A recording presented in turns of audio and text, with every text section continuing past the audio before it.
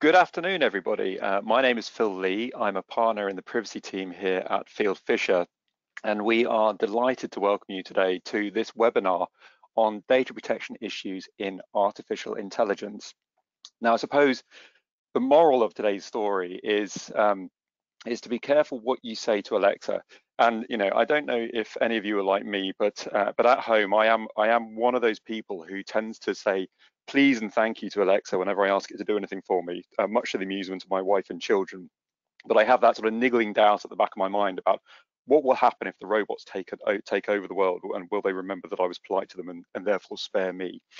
Now, today's webinar is part of a series of webinars that the Field Fisher team is running in conjunction with our Silicon Valley office, and further details about the other webinars that we are doing will be provided at the end of this presentation.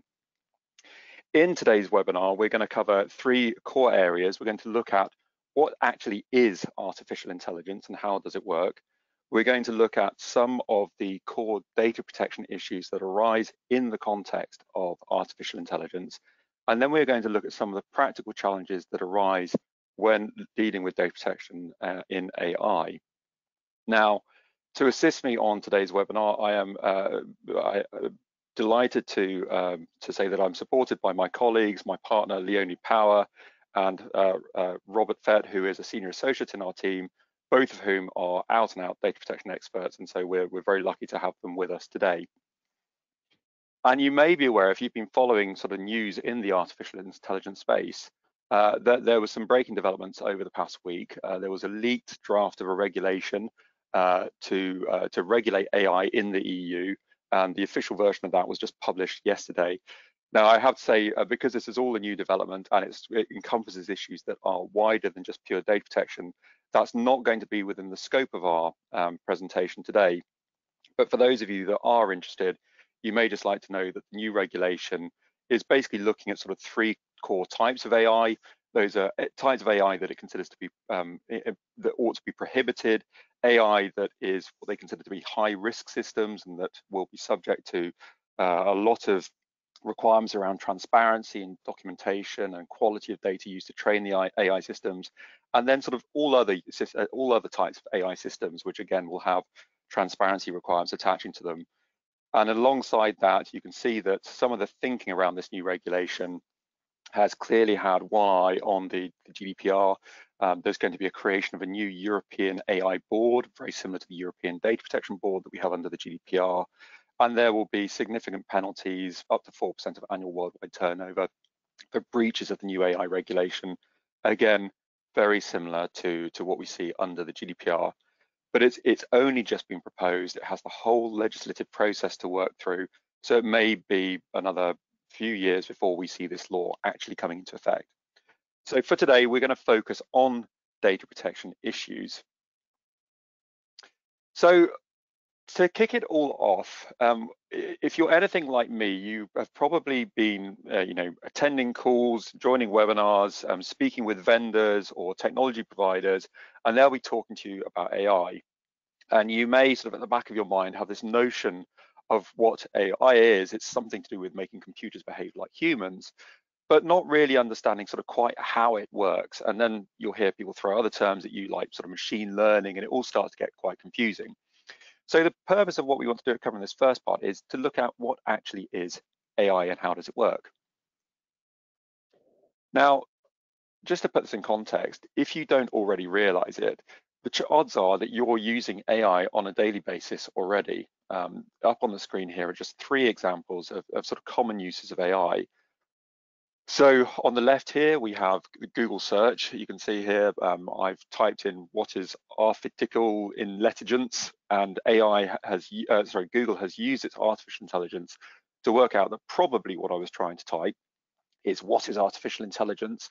And below that, it's also suggested a number of other types of links that I might be interested in seeing to learn more about artificial intelligence. So again, how does it know how to do that? Well, of course, it's seeing all the searches that people have entered into Google beforehand.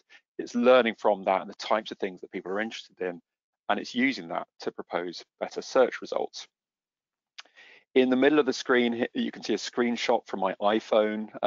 If those of you who have iPhones, and Google does something similar, if you go into the albums on your phone, it will group lots of photos by face, and you can see here the groupings of the photos of me back from the days when I didn't have any facial hair up to the present day. And it has somehow detected my face in all of these images, and it's compiled them together on my phone so that I can go back and see all the photos about me.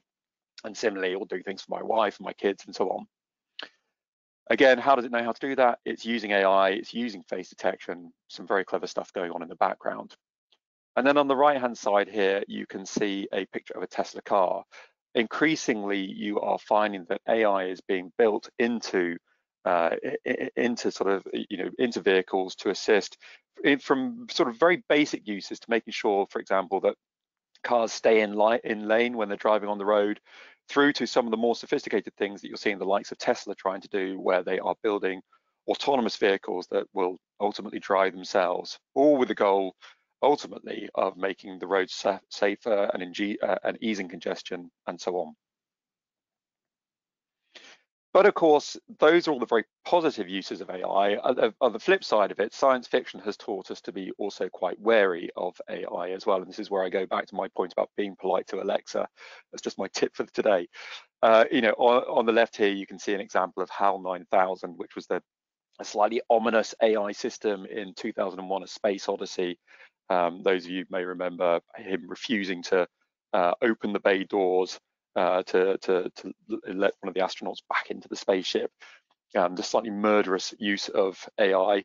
And over on the right-hand side, we have a poster for Terminator. Again, I think lots of people, when they think about the kind of the worst possible scenarios with their AI, they imagine sort of Terminator machines roaming the planet and taking over humanity. So, these kinds of fears have kind of pervaded people for a long time, and it's why we have data protection rules, and it's why we have the we have the EU looking at creating new AI regulation to ensure that the AI systems that we develop serve humanity, and that they are developed in ethical ways that are respectful for people's information, and basically operate in the ways that we want them to, and not in the ways that we don't. So that's all well and good. We've all got a sense of kind of AI in everyday life, but it doesn't necessarily mean that we actually really know what AI is. So what is AI? Well, we've put a definition on the screen here. This comes from the International Working Group on Data Protection in Telecommunications. And what they say is that AI is the theory and development of computer systems able to perform tasks normally requiring human intelligence. And then they give examples of visual perception, of speech recognition, of decision-making and translation between languages. In other words, it's trying to get computers to mimic human intelligence, to learn and to mimic human intelligence. And if you go back sort of 20, 30 years, some of the early examples you may have seen of this, if you were a bit of a computer nerd like me and ever used to sort of play chess on your computer, you may have found that the computer was very hard to beat. Now, in the very early days of those kind of programs where they created chess algorithms, actually literally what used to happen was that programmers would sit down with chess experts and they would try to create rules for the computer about how to play chess. And so they would teach you, if you're at this particular point in the game, this might be a good next move to make. Now, what that meant was you had to manually code tens, hundreds, thousands of rules to teach a computer to play chess effectively. And the computer wasn't really learning. We were just giving it a set of rules to follow.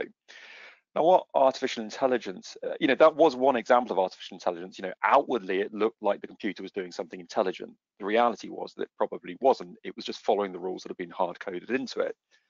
Nowadays, when people talk about artificial intelligence, they tend to use the term synonymously with the concept of machine learning. And that's where these things can get a little bit confusing, because you may have heard of machine learning and things like deep learning and neural networks and wondered, what on earth are these things?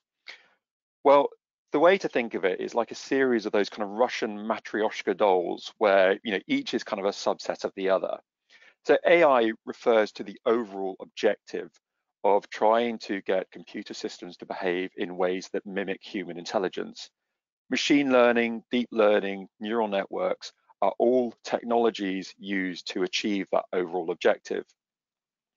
Machine learning is basically the process of getting machines to learn from data sets to produce particular outputs, particular predictions, and to basically teach themselves how to improve. Deep learning is a kind of subset of machine learning. It's a kind of more advanced form of machine learning, and it works on what are called neural networks.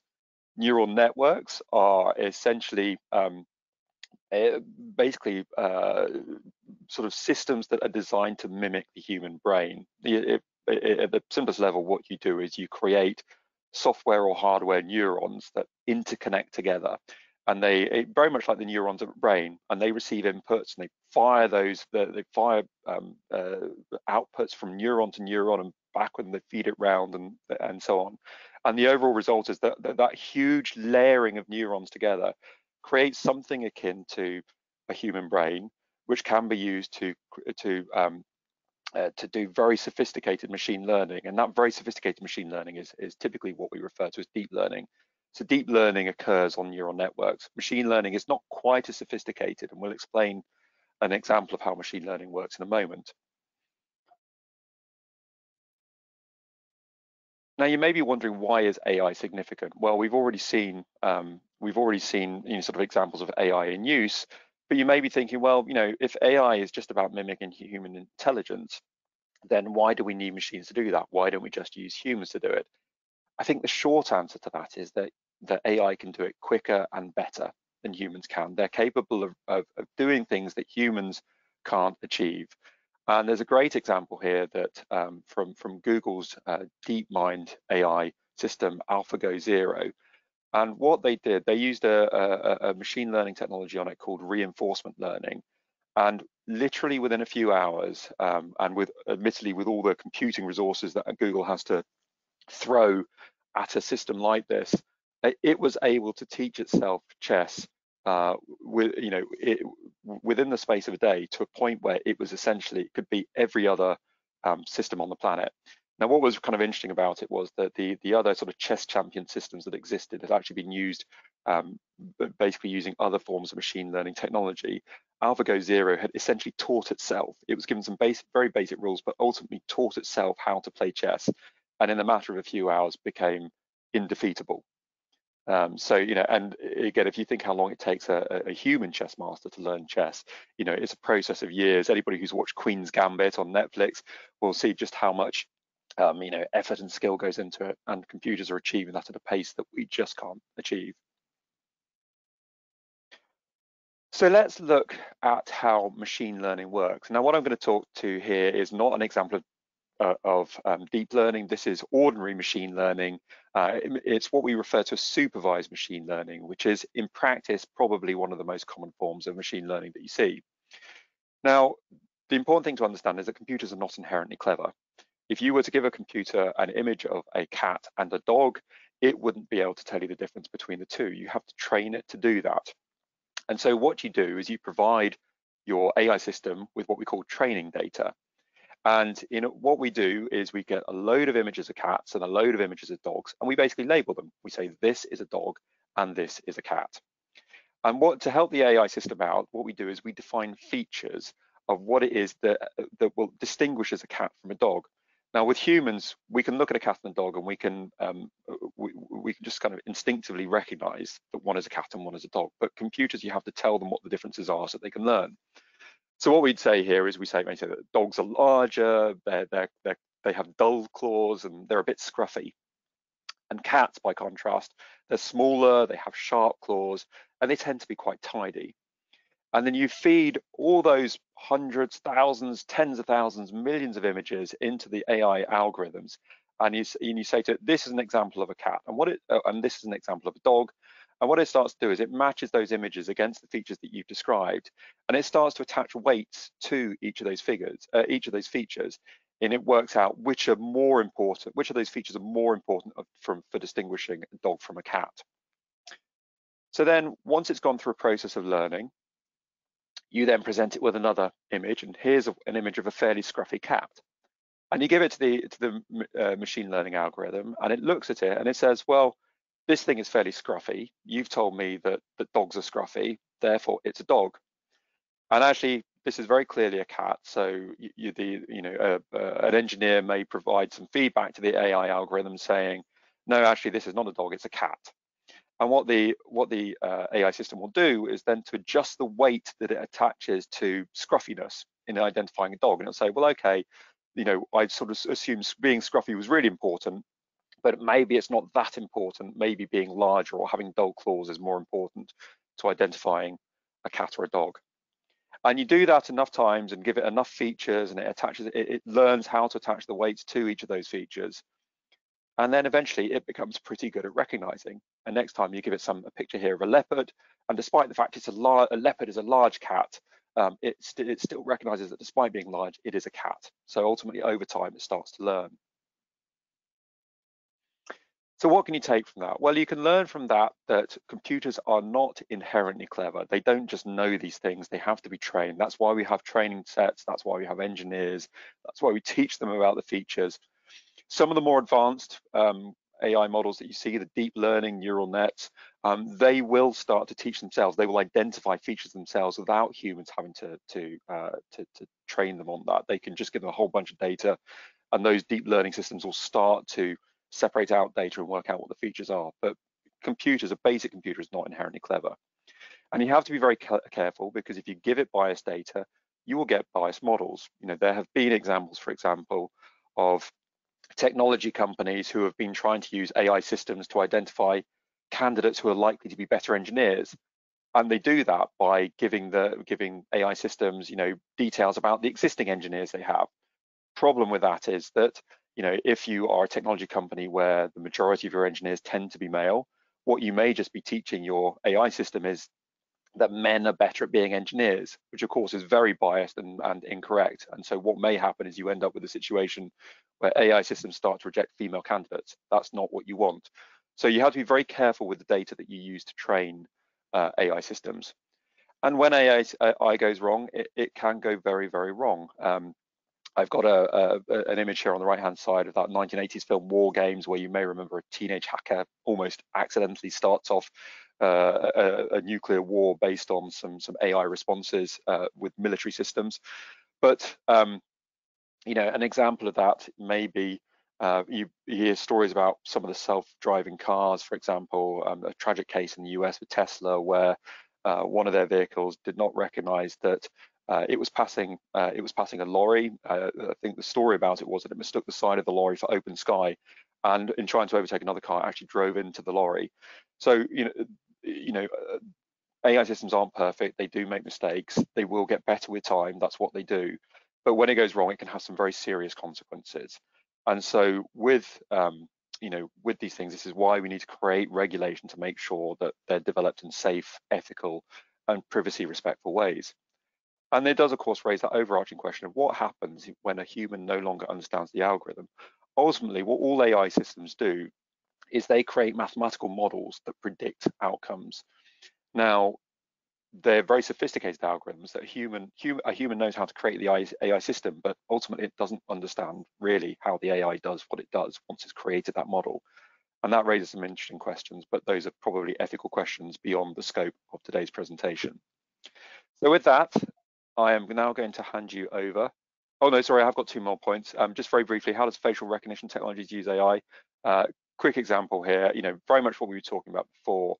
If you load an image of a face into an AI system, it will then start to extract the features of that face. So what we were talking about earlier, what are the distinguishing features of that face?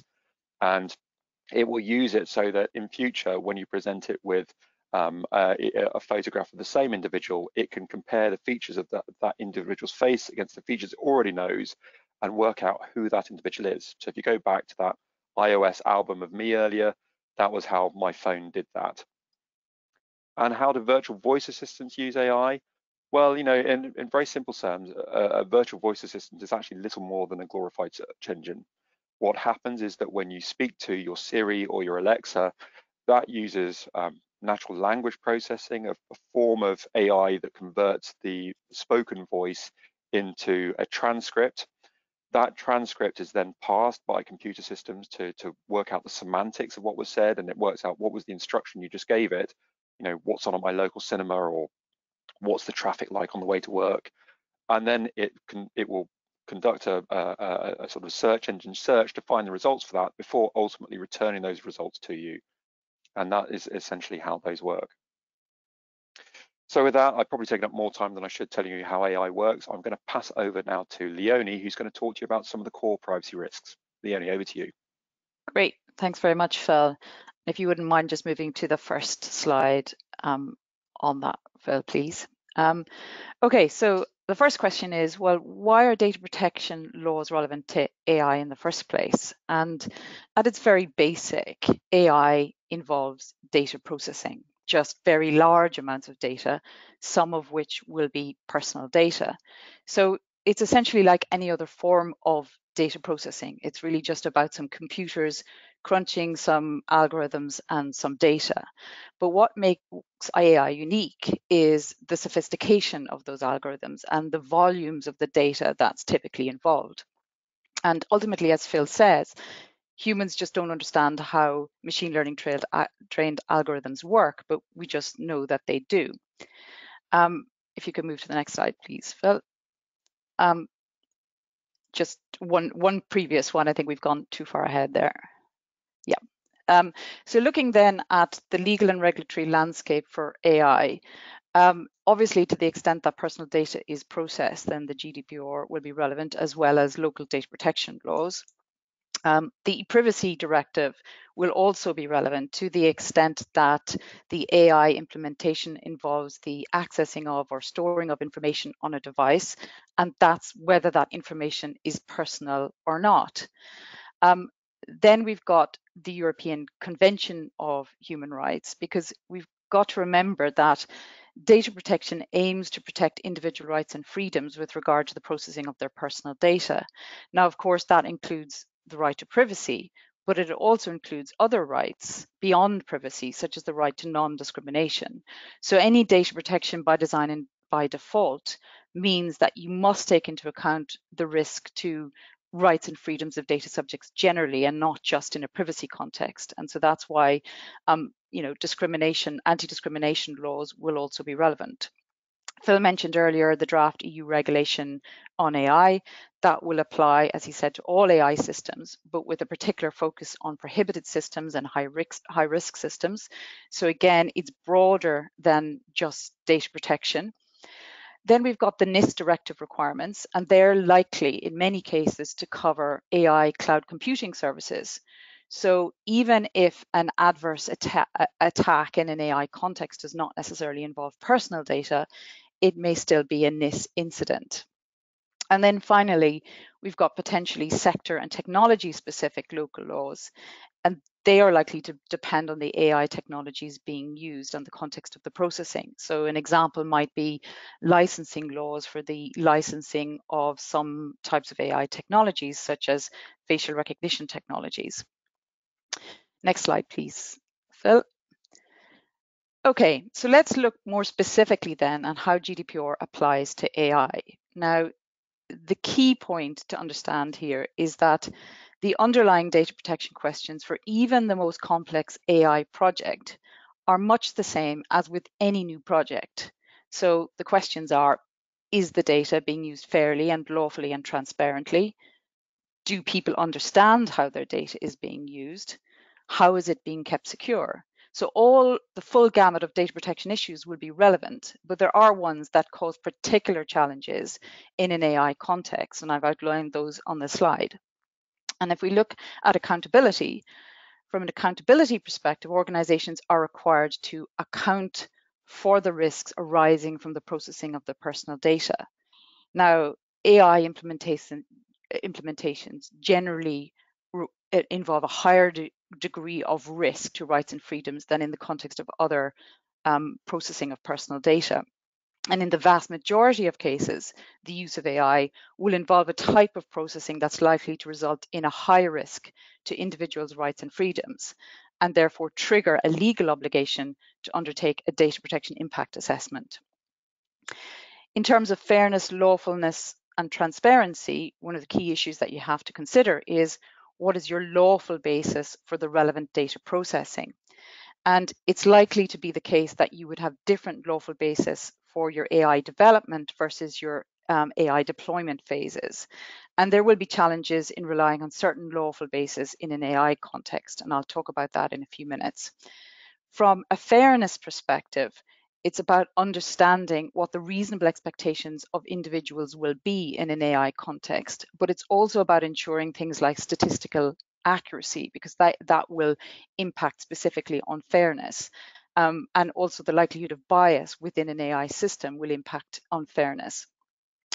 And in looking at fairness, organizations might also want to consider having opt-out choices and some of the ethical AI considerations that Phil alluded to. From a purpose limitation perspective, that particular GDPR principle again poses key challenges, because that principle stipulates that personal data must be collected for specified, explicit and legitimate purposes and not further processed in a manner that's incompatible with those purposes. So data that's collected for a particular purpose can't simply be redeployed to train your AI models without seeking consent from the relevant individuals. From a security perspective, again, you'll have all of the known security risks, but AI makes known risks worse and more challenging to control. And this is because of additional complexity, as well as things like heavy reliance on third-party coding relationships, the need to integrate with third-party components. And there's also new types of risks, such as adversarial attacks on machine learning models. And I'll touch on that briefly in a few minutes. Personnel involved in AI may also be from a wide range of backgrounds and may not necessarily appreciate the broader security compliance requirements and data protection more generally.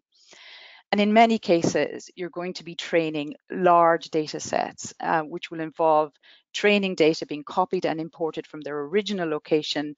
And so it's essential, that you consider the risks in that particular context. AI often uses open source code. So in many cases, implementing AI will require changes to an organization's software stack, and that will introduce additional security risks. The ICO's code on AI emphasizes very specifically the need to keep up to date with state-of-the-art security measures in an AI context.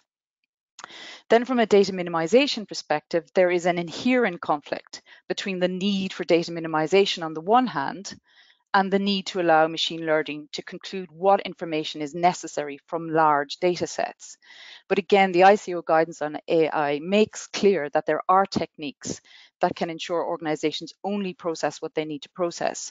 And it recommends that those organizations consider very specifically those technical measures. From an individual rights perspective, in many cases, personal data that's fed into an AI system, so in other words, that becomes training data, will be subject to pre-processing. So to change it from one form to another to make it into training data. Now that will still be personal data because it's still likely to be possible to use that data to single out an individual, for example, through a series of their unique purchases. But because it's being subject to pre-processing, it will be harder to link that data to the individual. So in many cases, the identifiers will have been removed, the contact details will have been removed. So it's much more challenging to deal with individual rights. And one particular right poses specific challenges in an AI context, and that's the Article 22 right in the GDPR, not to be subject to decision making based solely on automated processing that has a legal or similarly significant effect. And we'll look briefly at that in more detail in a subsequent slide. Next slide, please, Phil.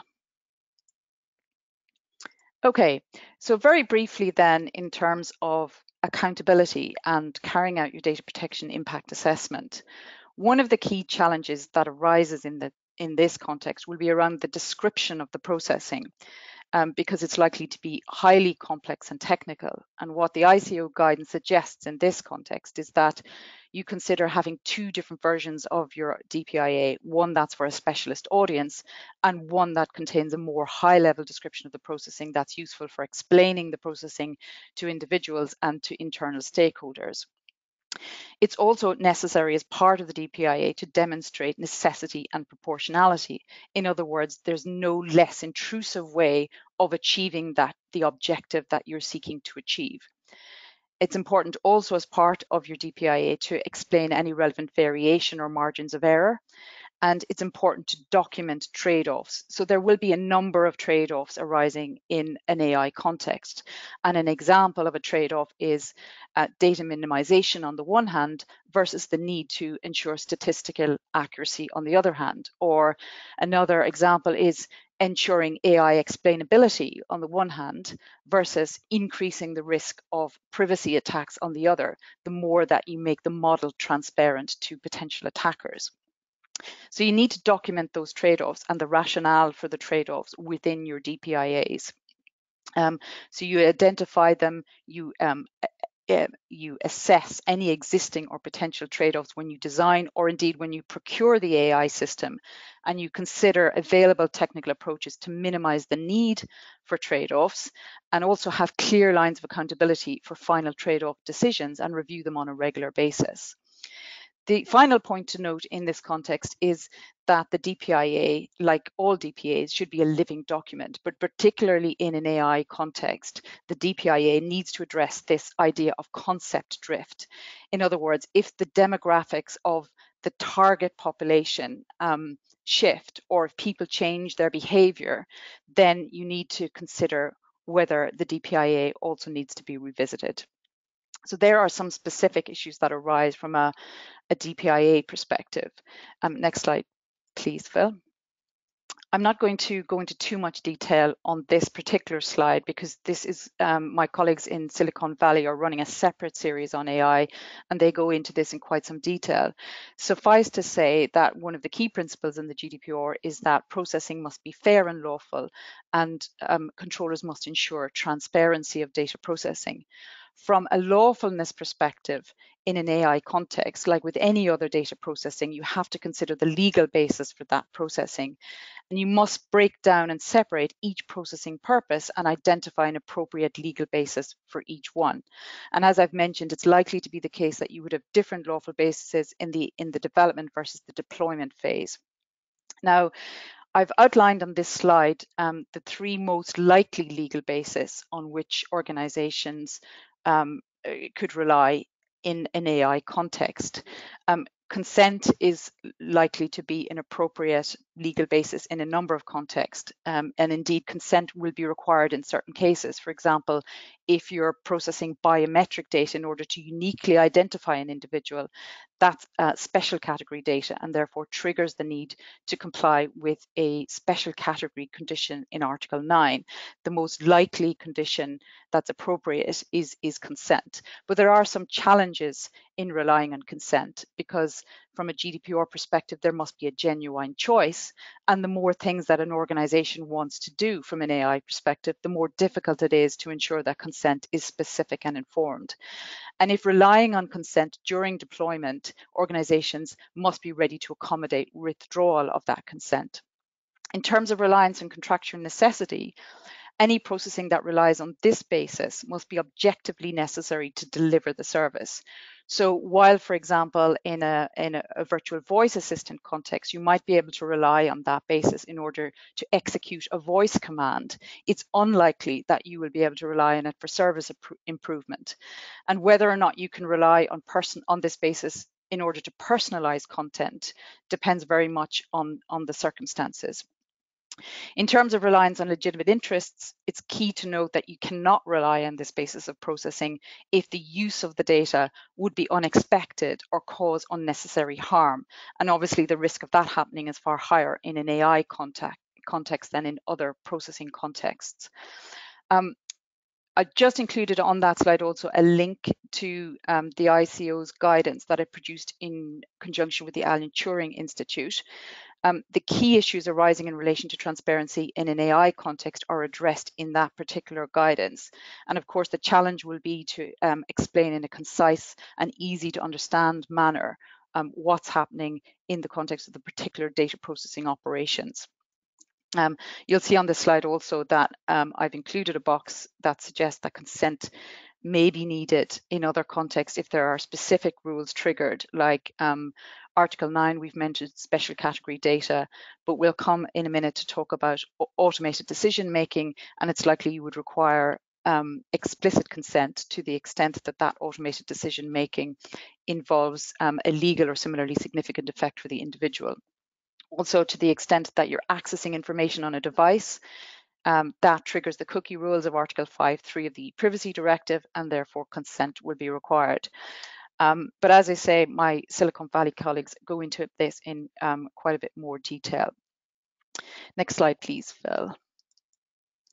Okay, so we've mentioned some of the challenges that arise in a security context from an AI perspective. And I mentioned that many of the risks are the risks that we already know about, but that they're exacerbated in an AI context. But AI also introduces potentially new security risks. One of those risks is known as model inversion attack. And what that basically is a description of the scenario in which an attacker has access to some personal data belonging to specific individuals that are included in the training data for a particular model. And because they have access to that data and they have access to the model, they can infer further personal data about those same individuals by observing the inputs and outputs of the model. And if we take an example of facial recognition systems, they're often designed to allow third parties to query the model. So when the model is given the image of a person whose face it recognizes, it basically returns its best guess as to the name of that person and an associated confidence rate. And what attackers can potentially do is they can probe the model by submitting many differently randomly generated facial images. And by observing the outputs, so the names and the confidence scores, they could potentially reconstruct the face images associated with those individuals that have been included in the training data. And so you can see on the left one of those reconstructed versions. And while it's imperfect, researchers have found that they can be matched by human reviewers to the individuals in the training data with 95% accuracy. And that's an example that's taken from the ICO's guidance on AI, and I've included a link also to that guidance in the slide. Next slide, please, Bill. This slide just illustrates another potential new security risk known as a membership inference attack. And essentially what it does is it allows a malicious actor to deduce if a given individual is present in the training data on an AI model. So basically, attackers have the target model and they use the target model in conjunction with information they already have about the individual to work out if that individual was part of the training data. Now, they can't necessarily find out additional information about the individual, but they can find out whether they were in the original training set. And that's not necessarily always particularly significant. But if, for example, the model is trained using vulnerable or sensitive data, so from a vulnerable or sensitive population, like those with dementia or those with HIV, for example, then revealing that someone is part of that population can give rise to significant privacy risks. Next slide, please, Phil. So finally then, just to look briefly in more detail at Article 22.1 of the GDPR. So I mentioned specifically some of the challenge that arises in relation to respecting individual rights. One particular individual right that poses significant risks in an AI context is Article 22.1. And what that article says is that individuals have the right not to be subject to decision making that is based solely on automated processing, including profiling, which has legal or similarly significant effects on that individual. Now, in many AI implementations, that is exactly what the AI system is designed to do. It's designed to, produce certain predictions, and based on those predictions, certain decisions will be taken. If Article 22 is triggered, in other words, if there is automated decision making going on that potentially has these legal or similarly significant effects, what Article 22 says is that there are only certain legal bases on which that processing can be carried out. Either you need the explicit consent of the relevant individual, or the processing must be necessary for the performance of a contract or the taking steps to enter into the contract, or the processing must be authorized by union or member state law, which introduces suitable measures to safeguard the individual's rights and freedoms. Now, even if you have the appropriate legal basis, even if, for example, you have the explicit consent of the individual to undertake this type of decision making, certain safeguards still need to be built into the system by virtue of Article 22.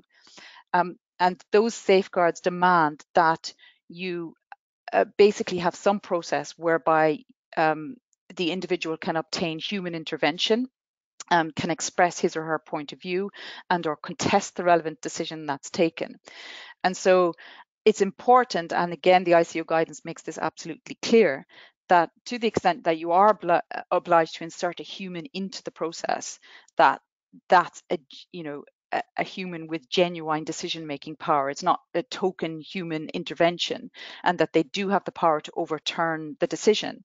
And one of the key things also is that you make sure that you mitigate risks like automation bias. And automation bias basically is that at the end of the algorithmic process, humans tend to trust that process and that the output of that process is correct. But as Phil has pointed out, AI can get things wrong. So it's important to ensure appropriate processes and procedures are in place to avoid that automation bias to the extent that you do allow humans or that you do insert humans into the process. So that brings me to the end of the risk section, and I'll now hand over to Rob, who will talk a little bit about some of the practical issues. Thank you. Thanks, Leonie. If you go to the next slide, please. So the first practical problem we're going to address is that of negotiating data protection agreements between vendors and their customers, where the vendor is providing an AI service. So as you may have noticed already in non-AI processing, there can be some complexities about whether a vendor is a controller or a processor or potentially a bit of both. And this conundrum is certainly no easier when AI is involved, but we'll come on to discuss that in a bit more detail in the next slide. So the bottom line is, if a vendor is processing data for AI purposes, and that's only to benefit a specific customer contributing the data, then there's a stronger argument that that vendor will be a processor. But if the vendor is processing data to benefit itself or other customers as well, for example, for general product improvement purposes, then or if it's targeting users, then that vendor is much more likely to be a controller. So how do we deal with this in a sort of data protection negotiation? Well, we've seen, let's look at it from a sort of product improvement perspective, because that's a very common sort of point of negotiation. Well, we've seen a few different strategies about how to deal with this in practice. So the first one is basically just to disclose the fact that the vendor is a controller and that the data will be processed for product improvement. Obviously, that's sort of more legally accurate description, but it could well meet with some contractual resistance from a customer. Often customers kind of get into the mindset of, all their vendors are processors, and they don't tend to kind of want anything kind of outside that box. So if we're going down this route, maybe we could make it a bit more tolerable to the vendor, to the customer, if we kind of give them an opt-in or potentially an opt-out to allow them some sort of control about, whether their data will be used for product improvement, kind of more generally. So that's the first approach. The second approach, and perhaps the more traditional alternative, is for the vendor to position itself as a processor. Unfortunately, though, this is a bit like fitting a square peg into a round hole, because the vendor is going to need to get instructions from the customer to process that data for product improvement purposes in order to meet requirements under Article 28 of the GDPR. And that's where, again, you're likely to get that kind of resistance from customers and potentially hold up a deal. So what's the answer? Well, a third option could be anonymization. Now that's going to require a bit of investment, potentially some technical wizardry. And if the vendor, though, is able to fully anonymize the data, then that data will no longer be personal data. So it would come outside of the GDPR, and therefore outside the data protection agreements that you're negotiating. But sometimes trying to meet the true definition of anonymization under the GDPR can be quite challenging. And it may be the case that actually what the vendor is doing is only pseudonymizing the data, which would still make it sort of within the GDPR and within that DPA. The ICO in the UK has committed to producing some more guidance on this topic. So hopefully we'll get that later this year. And it's probably also worth pointing out that you don't have to 100% guarantee that the data will be 100% fully anonymized to absolutely everybody in the universe. The standard under the GDPR is that you only need to take account of means reasonably likely to be used to kind of identify the data. Now, obviously, that's going to depend on a lot of factors. For example, the technology available to actually kind of match data and work out whose it is. And that's going to be not just at the time of the processing, but you also need to take into account, how that technology might develop in the future. But this is obviously something to think about, depending on what kind of data you have and how easy it is to anonymize. Finally, the fourth option, well, I call it an option. It's not really very legally compliant, quite risky. And this is the one of basically, doing your product improvement using the data and kind of not disclosing it to your customers. That's going to raise quite a lot of risk in terms of potential investigations from regulators. And it's also going to ultimately lead to a breach of contract with your customers. Because if you're not following their instructions and you're kind of going beyond those instructions. Unfortunately, this is kind of the position where a lot of vendors find themselves in at the moment, particularly from customers who want a kind of more traditional processor role. So, potentially forced into that position, but it's certainly not ideal. And these three other options are something to consider. Next slide, please. So we're now going to talk about in a little bit more detail the roles of controllers and processors in artificial intelligence, and how we determine who is who. Well, hopefully, or helpfully rather, the ICO has published some guidance on this topic, and they will also be consulting later this year on their cloud computing guidance, which also has some relevant bits about artificial intelligence. So if that's something you're interested in, it's a good opportunity to kind of give the ICO some background on kind of how you see the technical and the commercial challenges of using AI in the cloud and potentially influence the development of that guidance. So what hints does the ICO already give about distinguishing between the controller and the processor role when using AI?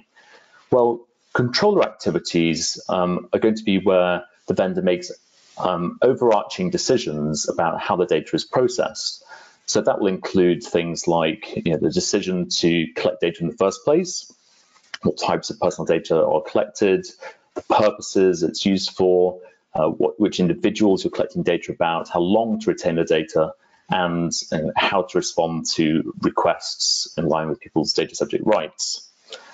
Meanwhile, the ICO says that you're more likely to be a processor if you don't have any purpose of your own for processing that data, and you only act on customers' instructions. Now, that doesn't actually stop you from making some decisions as a processor, but these are going to be more technical decisions. So, for example, it could be around the IT systems and the particular technical methods you're using to process the personal data, how that data is going to be physically stored, the security measures that you'll use to protect it, and how you're going to retrieve, transfer, delete, and dispose of that data within your systems. Now, for SaaS vendors in particular, these kind of controller type activities can raise some challenges. And obviously we've talked about product improvement, but potentially other factors as well. As a vendor, you're trying to put together a product which is often quite standard across your customer base. And so it can be the case that to some extent you already are making as a vendor some decisions about how the product operates that affect all your customers. So if you don't want to be a controller and you're trying to get yourself into that processor bucket, what can you do to do that? So one route actually is for the vendor to provide a bit more optionality for the customers. So this could be things like settings, which the customer can turn on and off, options for how long data is stored, or permitting adjustments to the accuracy of the algorithm.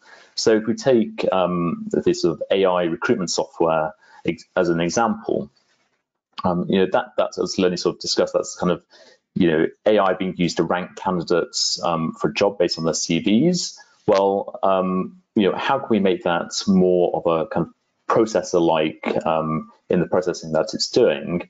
Well, if we give the customer some control over potentially how to match specific criteria that you're looking for in a job with individuals, which criteria you're going to emphasize more, or as another example in the kind of facial recognition context, it could be about adjusting the accuracy of the model. So are you going to be only putting forward matches where there's a 99% chance of the face and the person matching, or are you going to accept only 80% or 90%?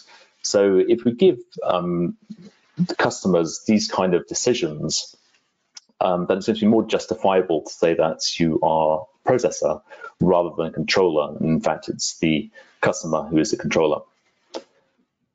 Next slide, please. So finally, I'm going to talk a little bit about virtual voice assistants. And obviously, there's a ton of issues we could discuss, but I'm going to pick out just 3 of them. So firstly, consent. As we know, a key feature of voice assistants is that they're going to store data on the device, and they're going to transmit that data to a server where the majority of the processing is going to take place. So because of that storage and that transmission, that means that the e-privacy directive is going to come into play along with the GDPR. As you probably know, consent is the default requirement under the e-privacy directive when storing or accessing data on terminal equipment, such as a voice assistant. There are, of course, exceptions to this. So firstly, consent is not going to be required when you're carrying out or facilitating the transmission of a communication. And secondly, consent won't be required when the storage or the transmission is strictly necessary to provide a service to the subscriber or the user. Well, what does this mean in the context of voice assistants? Well, firstly, it means that consent under e-privacy is not going to be required when a registered user is making a request of the assistant. So when I ask my assistant to play a particular song, it's not going to need to ask for my consent to transmit that message out of the assistant to go and find that song and deliver it to me. But what happens if some processing is going to take place which goes beyond that sort of simple request? What happens if the processing is going to be to learn more about my music tastes or to advertise songs for me to buy? Well, then that comes within profiling. That isn't just simply actioning a request that I've made. And so then consent is potentially required under the e-privacy directive. And that consent is going to be attributed or is going to need to be attributed to a specific user. But as we know, in the voice assistant world, many users could be involved. If you have a voice assistant in a house, you're going to have potentially a whole family or friends who are using that device. So that can raise some very practical issues about how to confirm that a particular user is using that device, and that potentially leads to the use of biometric data, which of course itself may require consent. So these are some very interesting topics and not particularly addressed, I think, particularly well in the latest EDPB draft guidance. So let's see if those are addressed when the guidance is finalized. And of course, consent becomes relevant not just from the e-privacy perspective, but also under the GDPR.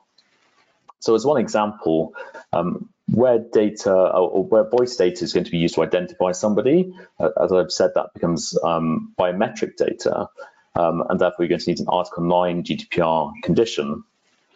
So this would arise, for example, when somebody is asking a question of the assistant, and the assistant wants to provide a more personalized answer. So, if I ask, how long is it going to take me to get to work today, then the device is going to need to know who is asking that question. Is it me or is it somebody else in my household? Because it's going to take them a different amount of time to get to work, depending on where they work. So lots of issues there. And finally, I'll just come on to talk about transparency.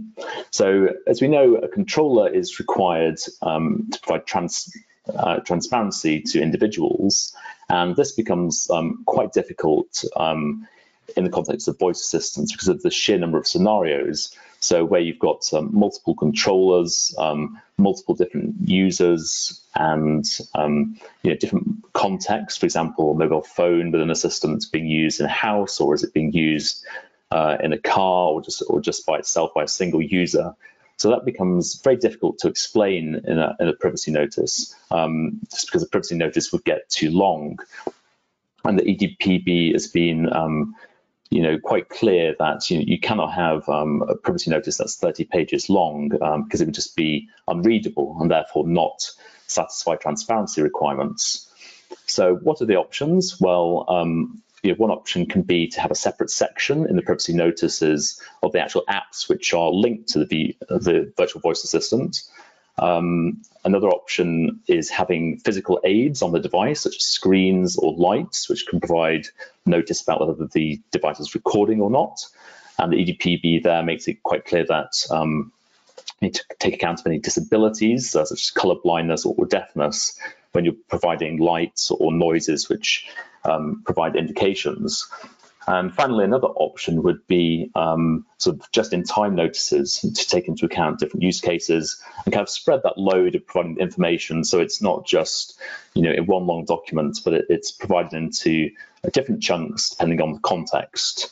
So I'm going to leave it there on virtual voice assistants. I think there are also some issues with data subject rights, but I will pass over to Phil. Thank you very much, Rob. I'm going to try and fast forward a slide.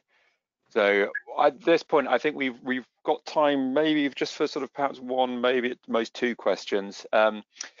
Leonie, a question for you just initially. I know you've been looking recently into the implications of AI in a sort of COVID-19 era, and obviously with COVID-19, there's more of a push towards contactless technology being used. And increasingly, you're seeing that the sort of use of AI systems to authenticate people online. For example, students who are maybe sitting online exams and using facial recognition to authenticate them in order to make sure that they're not cheating and having someone else at the exam. Opening question: is that lawful? Well, again, you'd have to apply all of the same principles that we talked about earlier, but one of the key considerations will be, well, what's the legal basis for the processing there? And essentially the likelihood is that you're going to be looking at seeking explicit consent, because because you're using biometric data there again to uniquely identify that individual, then you're going to be processing special category data. And the most appropriate condition that applies in that context is the use of explicit consent. Now, one of the key things, obviously, is that has to involve a genuine choice. And in practice, what that's likely to mean is that you give students who don't want to submit to facial recognition an alternative. So that might be, for example, that you allow them to attend classroom based exams, but it's important then that you don't prejudice them in any way if they decide to go for that second option. So it couldn't be, for example, that they'd have to travel long distances to an exam center in order to do the exam, or that the exam, the classroom based exam will be a longer exam in order to encourage them to, to submit to facial recognition. And so those considerations would be relevant in determining to what extent then you could rely on the consent. And of course, consent must meet all of the relevant other GDPR standards as well. And then, of course, there's the broader GDPR considerations around retention, etc. But the key one will be around the legal basis. Thank you, Leonie. I am just looking at the time and I can see that we are at the hour, so I think we may have to leave it there. Just for anybody who is interested in some further deep learning on AI, you can see what I did there. These up on the screen here, we have links to a couple of the AI recordings that our Silicon Valley colleagues have already recorded. So we've got AI in the GDPR, making sense of AI in data protection, and AI in the GDPR, establishing your lawful basis. If you want to subscribe to future updates of these or any other webinars that the Phil Fisher team produces, you have our YouTube channel there. Other than that, it just remains for me to say thank you to Leonie and Rob for their very comprehensive overviews of both the legal and the practical challenges when using AI. And thank you to all of you too for attending our webinar today. You've got our contact details up on the screen here. If you have any further questions, please do let us know. Thank you very much.